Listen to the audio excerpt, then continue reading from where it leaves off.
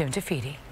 My argument is, let's do the things we agree on first. Let's get those things out of the way and don't hold those hostage to all these other issues, because these things are meaningful. Why wouldn't we pass them? In the face of withering criticism over his voting record and ties to the NRA, Marco Rubio is proposing legislation that steers clear of the more controversial issues in this debate. In a series of bills, Rubio is proposing increasing spending on school security and improved background checks.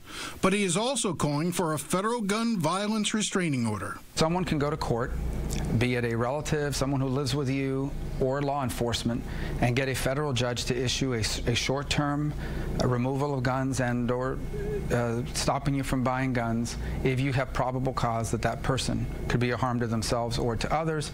A similar plan is being proposed by the state.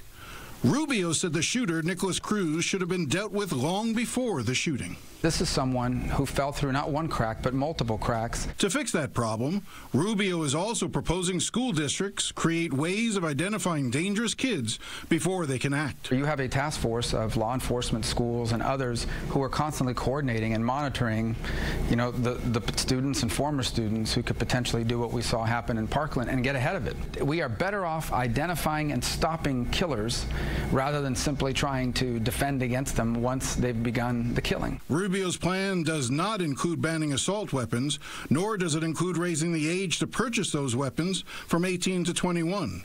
Rubio had said he was willing to raise the age. So you would support that? I would, but the problem is we don't have the votes. We're not even close to the votes for that. I mean, I went to D.C. this week. I talked to my colleagues from multiple different states.